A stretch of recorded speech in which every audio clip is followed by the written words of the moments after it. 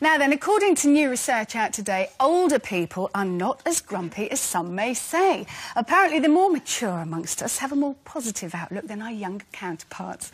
And despite the aches and pains, the audience are agreeing, and despite the aches and pains of old age, pensioners view the world through rose-tinted glasses. They don't if you don't hold a door open for them, do they? They get very angry. They remember the good times rather than the bad. Are you a grumpy old woman yet, Leslie? Well, I'm worried I might be getting that way, actually. I'm having to take a firm hold of myself these days, I really must admit. Because I've got teenagers, you see, and having teenagers, you know, when you're in your 50s, it's a bit of a challenge.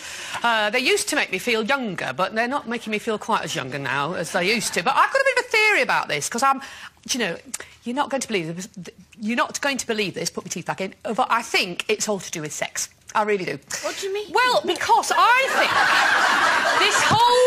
it's all driven by your hormones, isn't it? Because I think when men are younger and their testosterone is, you know, all over themselves, vibrant. you know, I think they get a bit grumpy, don't they? Because they're just kind of desperately looking for it, basically. But women, I think, are quite happy at that time of their lives. I remember being very jolly and, you know, feeling sexy and lovely. But then I think as men get older and their hormone levels go down, I think they mellow. They don't go down mostly, do they? Well, eventually, they say... That's why they do a personal thing, really.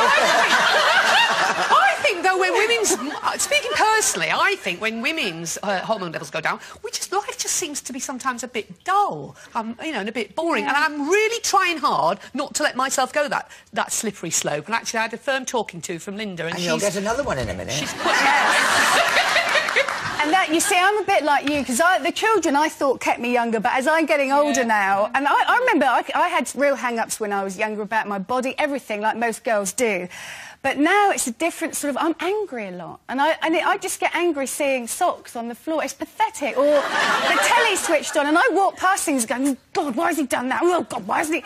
And it's just an anger and I don't know where it's come from. I just suggest to you that when you're angry, you frown and your mouth goes down at the corners and it's your teenager's turn to be angry, not you. You should be sitting there enjoying your life, feeling the warm glow of having created a family and what am I going to do next? And am I going to go around the world and shall I write a book or shall I do a bit of pole dancing?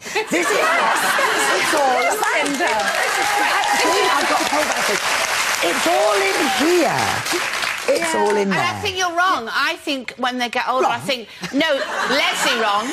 I think because men go down and women go up. Yeah. That's why Viagra was developed.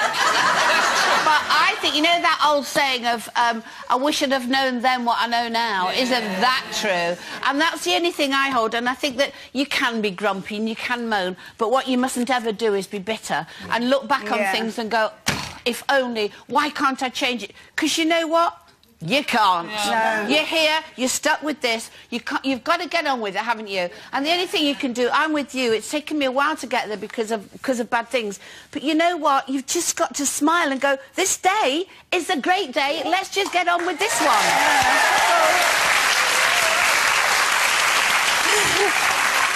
I'm still trying to figure out men go down, women go... It's like levitation is what you're talking about, isn't it? You're so naive, Fiona, but never... Maybe that's why I'm grumpy. Now then, if you...